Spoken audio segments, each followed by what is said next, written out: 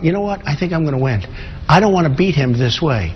I'm just saying, in my opinion, and you've already seen it, the Democrats are going to bring a lawsuit. If it's Ted, the Democrats are going to bring a lawsuit. He's got to have this thing worked out. Honestly, do you have any doubts that Ted Cruz is a natural-born American? I don't know. I really don't know. It depends. Does natural-born mean born to the land, meaning born on the land? In that case, he's not. But nobody knows what it means. I'm only saying that Ted has to get this problem solved, because if he's running against a Democrat and they bring a lawsuit, he's got a hell of a thing over his head. All right, joining us now is John Sununu, former governor of the state of New Hampshire, former chief of staff to George H.W. Bush, and author of The Quiet Man. Hello, Governor. How are you? Happy New Year, sir.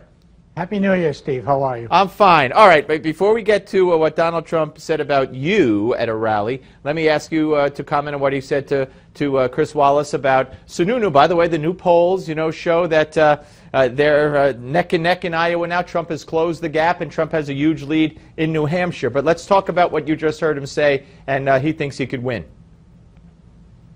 Well, I think Trump is out trying to knock anybody who's nipping at his tails, and I think he's picking on Cruz with something that he's just trying to stir up the pot. I think Cruz is fine. Okay, at a speech recently, Donald Trump, at the end of the speech, or in the middle of the speech, he said about you, Sununu is such a dumb guy. He was fired like a dog by President George H.W. Bush. Sununu, that's what he said, basically, that you're a dumb guy and you were fired like a dog. How do you respond to that? Look how funny. That's funny coming from a guy who's got 4 major billion-dollar bankruptcies. He screwed his stockholders. The bankers put him into bankruptcy. They say, Donald Trump, you're fired. You're fired like a beggar. To use his words, they fired him like a dog. And he downplays these, but these are 4 major billion-dollar, multi-billion-dollar bankruptcies, and I think it's funny that he's referring to anybody else's situation. I did not, by the way, get fired by the president. I moved on because I wanted the lightning to follow me out. Look, Trump's got problems. He's doing very well with his hot rhetoric, but the guy has no substance. He has no plan. He's all mouth. He's thin-skinned. Putin proved that Trump likes to brag that he can't be bought because he's so rich. Putin proved that he's the cheapest buy in politics today.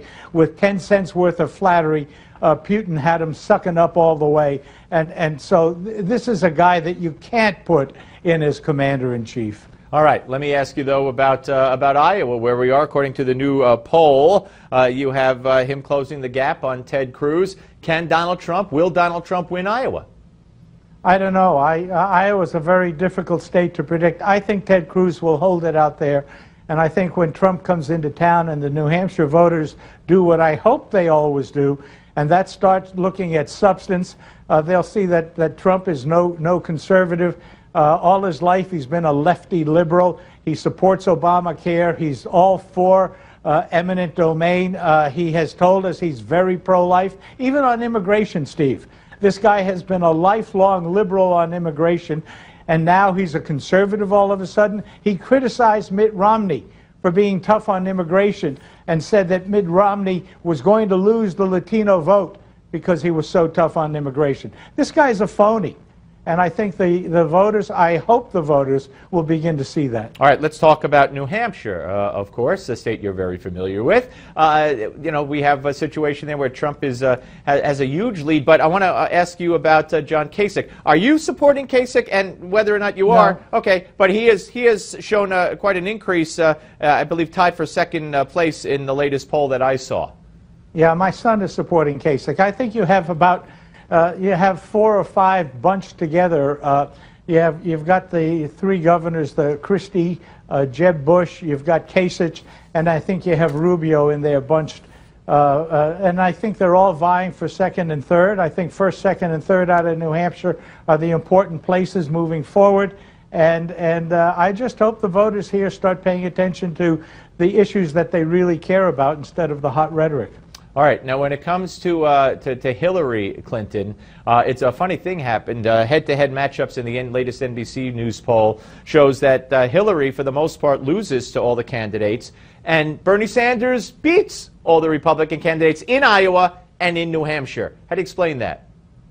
Well, this is sorting out time. You know, Hillary comes into New Hampshire in about the same position she came.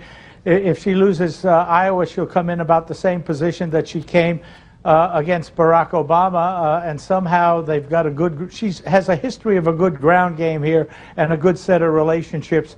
I wouldn't count Hillary out no matter what the polls say. She's always been able to, the Clintons have always been able to surprise in New Hampshire. All right. And any interest in the expanded FBI investigation now apparently going into the Clinton Foundation? I mean, you know, here's a woman who's under FBI investigation for months, and they just expanded the investigation, and nobody talks about it in the media. Yeah, this is getting hot and heavy for her.